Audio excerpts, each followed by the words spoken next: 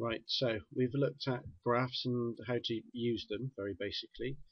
Now let's have a look at how we might generate something like that ourselves, or at least have a look at some of the data in Classroom Monitor. So go to your attainment and progress and choose pupil tracking.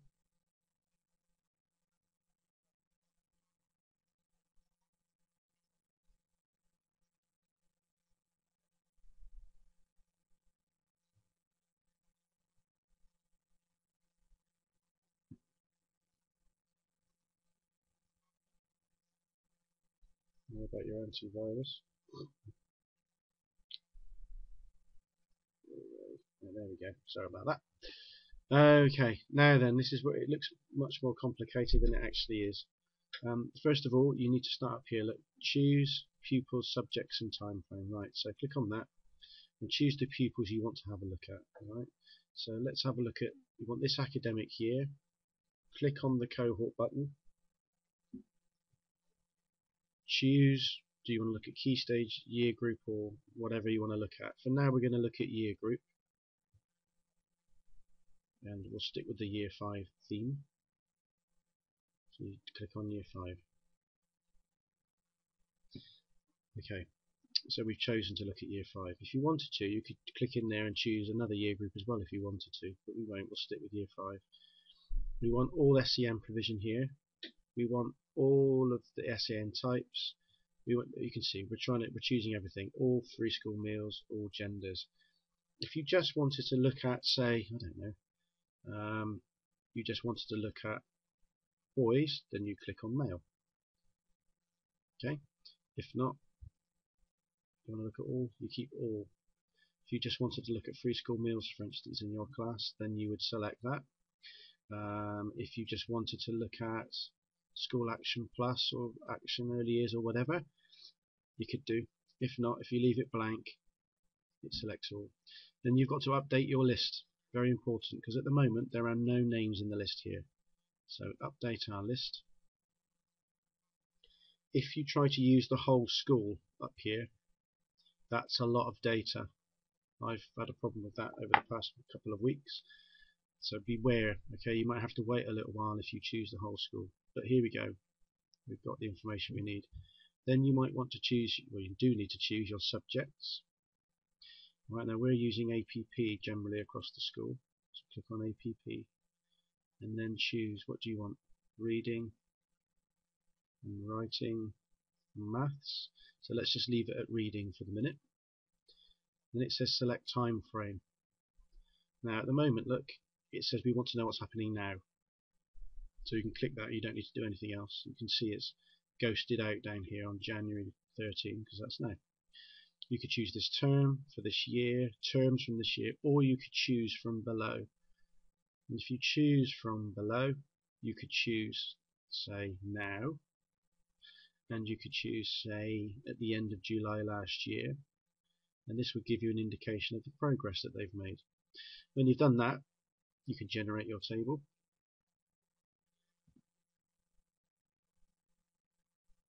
And what's going to happen is we're going to get a table, and if you see these things here, teacher assessment, summative assessment, attendance, groups, gender, ethnicity and so on, those are the elements that the table will show. At the moment we've only selected teacher assessment, look, so it will only show your teacher assessment, and it will show their July teacher assessment and their January teacher assessment, and then you'll be able to see the progress that they've made.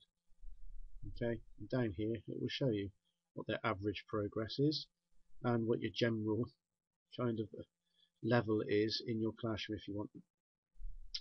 You can, if you want to, change these judgments here from within this window. Beware, if you do that, you're turning off your automatic leveling. So you could change it here if you wanted to, you don't have to. I don't know where you want to. You can also look at people's attendance. You can also put gender in there.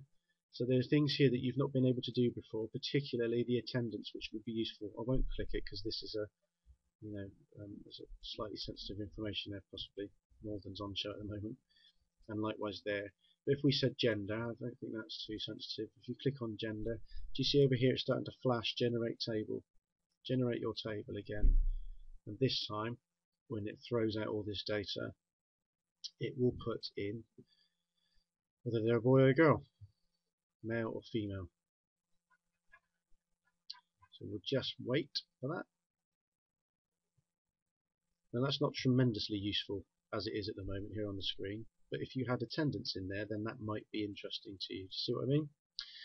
Now then, what's missing here are the targets that the children are working towards. If you go up to this select target, click on it, there's only one set of targets in, which is for the end of this year. Click on that, wait for it to finish processing.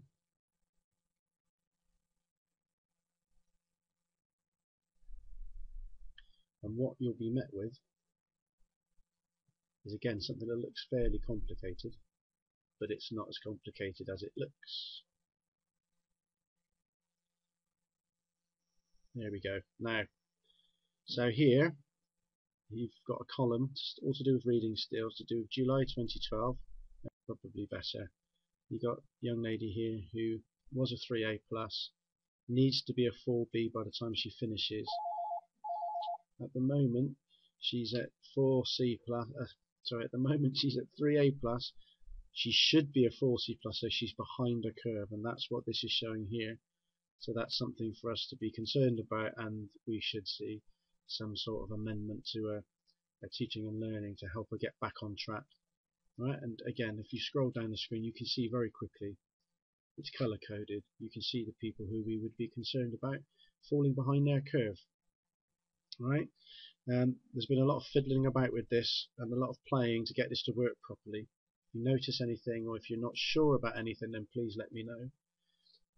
According to the experts, if they're within 1 point of their projected target level here, it will show yellow. If they're above that, it's green, and if they're below it, it's red. Now then, something extra whilst we're here. This is all very interesting and very useful. We can turn this into a graph, something worth looking at as a graph, something like we looked at earlier on in the previous video. Up here you can see pupil and table. If you change it from looking at pupil level, click on it so that it changes to group, and rather than look at a table, click on it, we look at a graph excuse me, which hopefully it will do.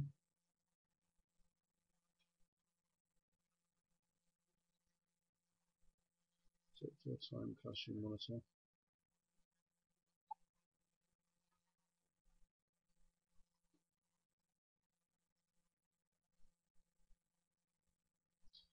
On classroom monitor you can do it.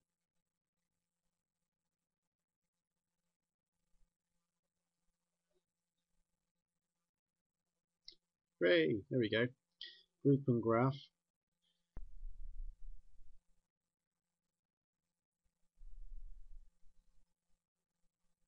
Or not.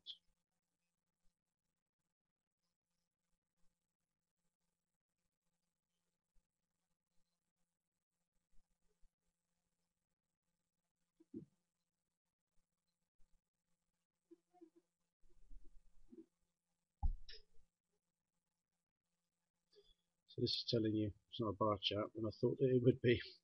However, it is telling you what's happening in reading in year 5. And again, we'd be interested in these, wouldn't we?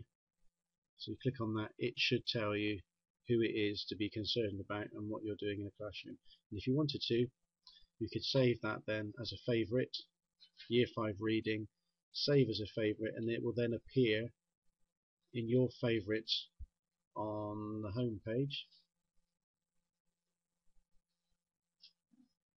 which is here. Right, what do you want, Troy?